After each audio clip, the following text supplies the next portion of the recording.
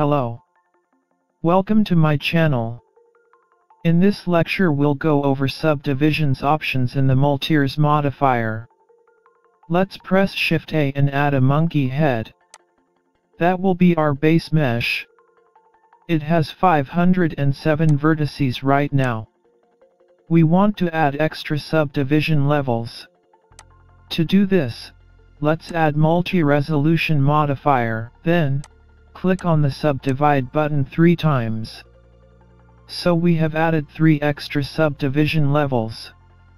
Now, our mesh has 31,658 vertices. Let's enable Wireframe Mode to see. But if optimal display option here is enabled, it will display only the edges of the original geometry. To see our new subdivided edges, we have to disable this option.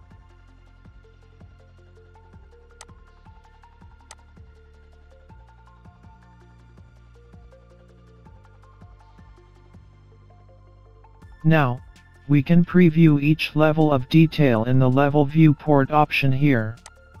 If we turn that back down 0, we can turn back to our base mesh. We can set the level of subdivisions to use in Sculpt mode here. For example, let's set the level to 0 and go to sculpting mode. We can sculpt the mesh in the base mesh level now.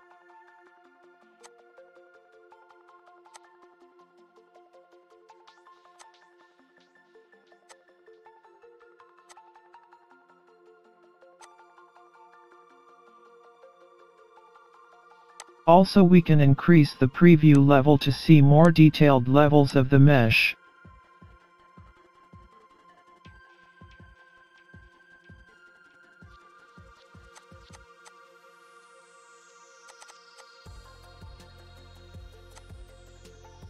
Let's delete monkey head and add new one.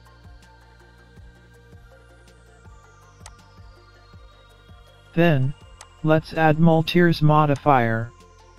Now, if you want to subdivide your mesh without any smoothing, you have to press the simple or linear buttons.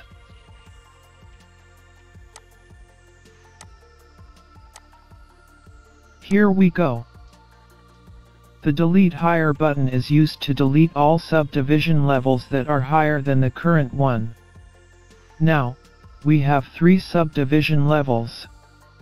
Now if we want to delete third subdivision level, we should set the level viewport to 2 and press the delete higher button. There we go.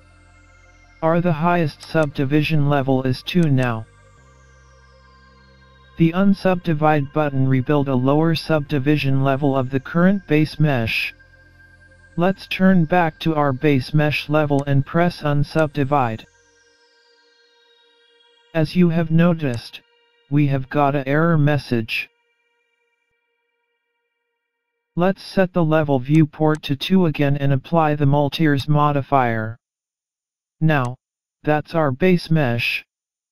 Let's add Multires modifier and press Unsubdivide button.